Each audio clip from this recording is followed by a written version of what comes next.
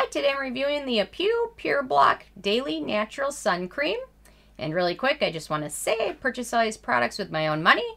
I'll never waste your time with sponsored ads or videos. So if you want to help support the channel, check out nobsbeauty.com.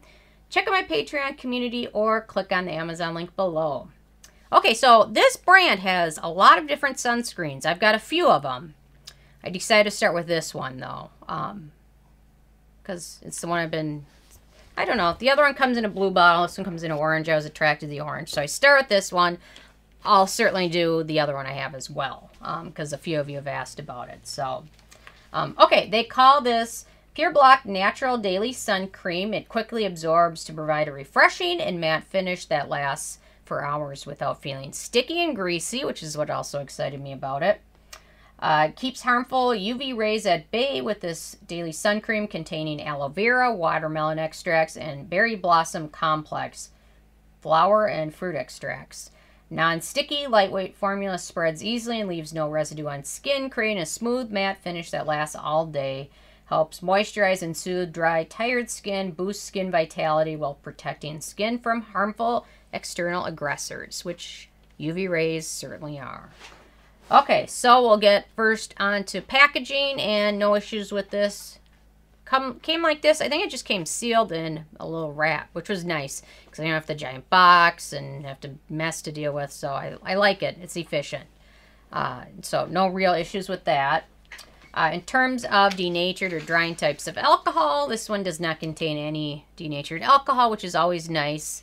And sometimes you just never know with some of the Asian or Japanese sunscreens, some of them tend to have more alcohol in them. So that was exciting. Although, when we get to fragrance, that's the only slight letdown with this one.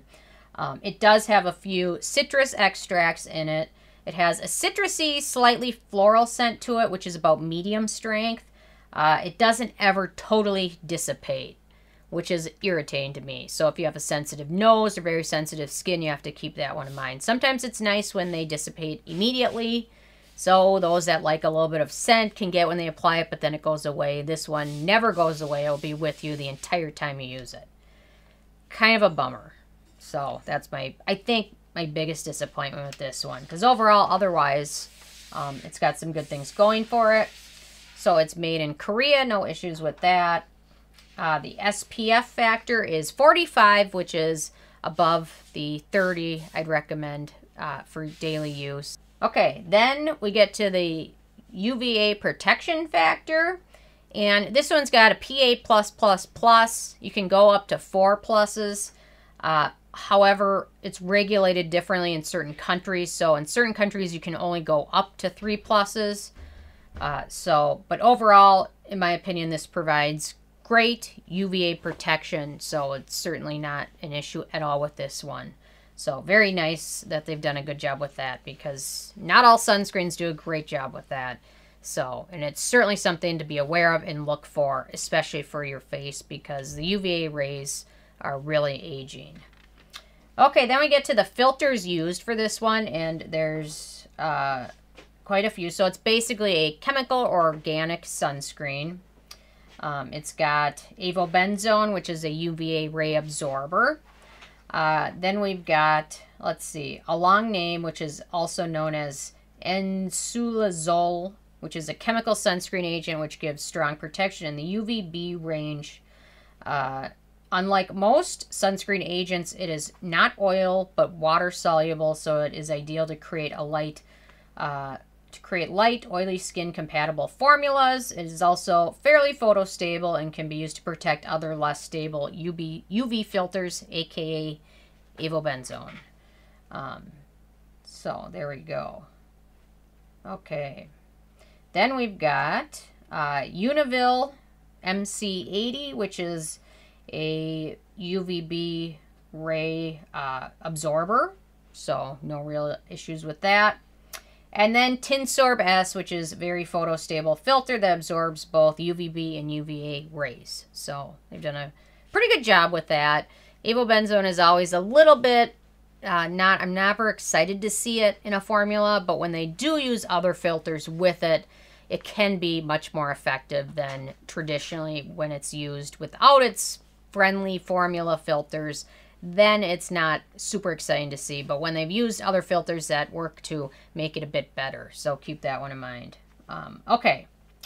So in terms of the white cast with this one, there is no white cast. Although when you apply it, it looks like you're going to get a white cast.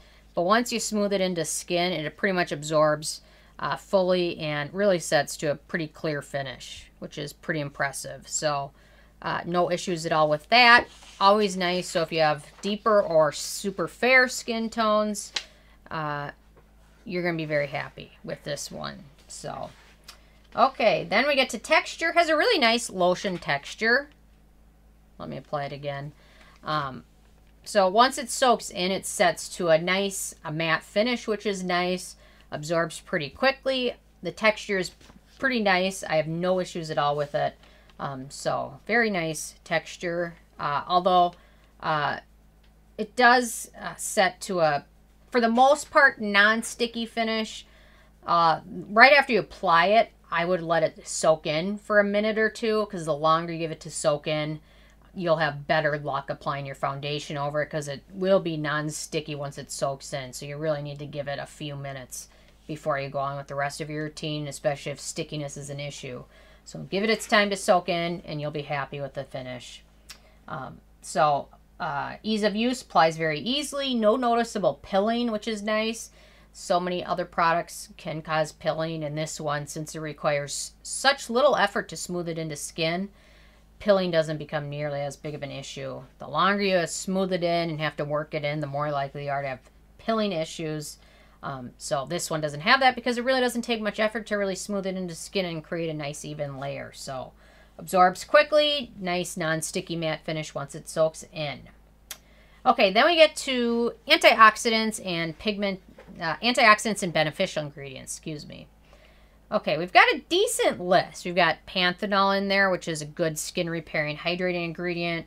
Rice bran extract, another good skin soothing hydrating ingredient. Watermelon extract. Then we've got cherry fruit extract, vitamin E. We've got aloe, pomegranate extract, and peach extract. So some great hydrating ingredients.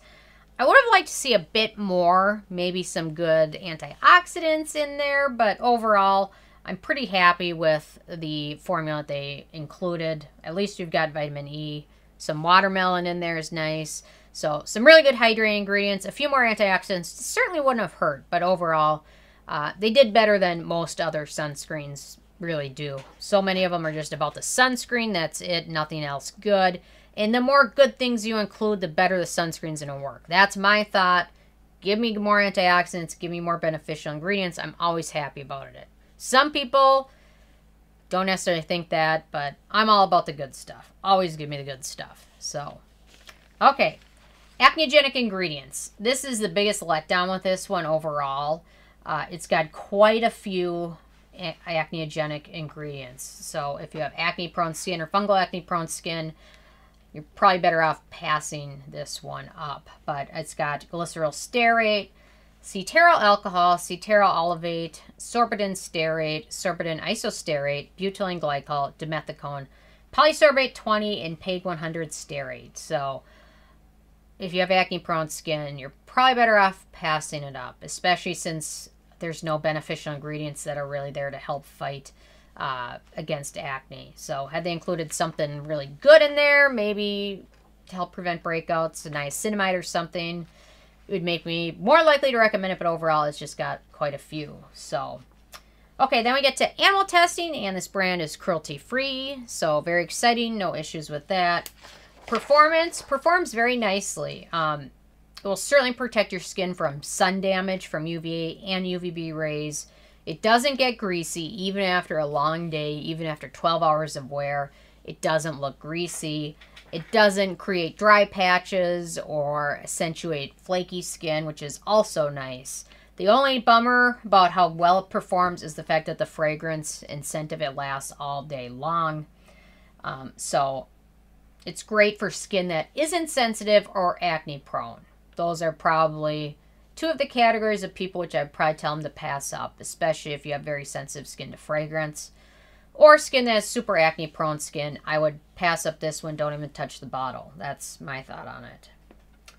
Okay, then we get to price, and this is the full size, which is a nice, pretty decent sized bottle. It's 1.69 ounces or 50 milliliters, and it retails, if you don't get it on sale, for $10. And then you can usually get, I think I got this for $7, which is ridiculous. So that equals out to, assuming you don't get it on sale, 20 cents a milliliter. That's one of the most affordable ones I've seen. And if you get on sale, it's almost like 0 cents a milliliter. I mean, it's a really good deal.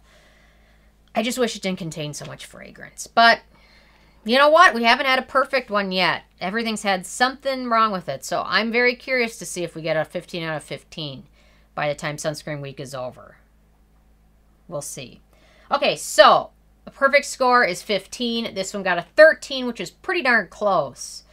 A couple slight changes, and it could have been the first perfect sunscreen, but not quite there yet. So anyway, I'm interested to hear from you guys if you've tried this out, or if you try any of the other sunscreens out from the brand.